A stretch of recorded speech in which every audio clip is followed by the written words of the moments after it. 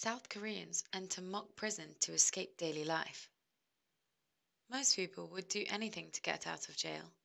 Some prisoners risk their lives to escape and regain their freedom.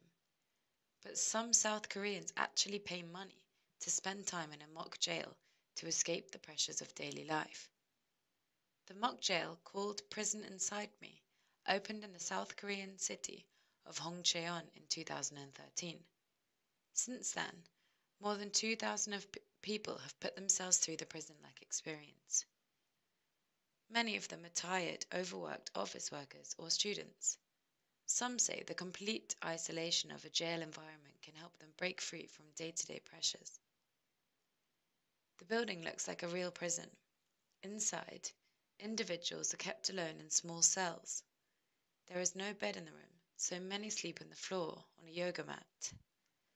These prisoners receive only a blue uniform to wear, a tea set, as well as a pen and paper for keeping notes.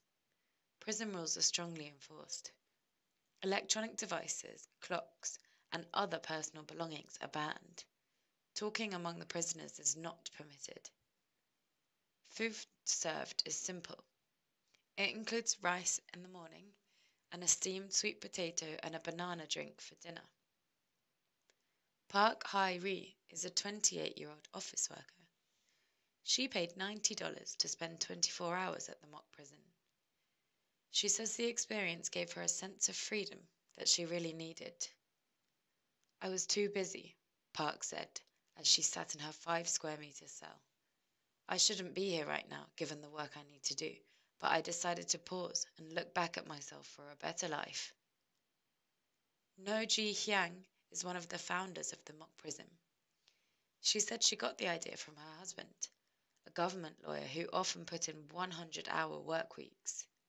She said her husband once told her he would like to take a break from work and go to jail for a week to rest and feel better. No said that some people are not sure what to expect when they first arrive to take part in the unusual prison experience.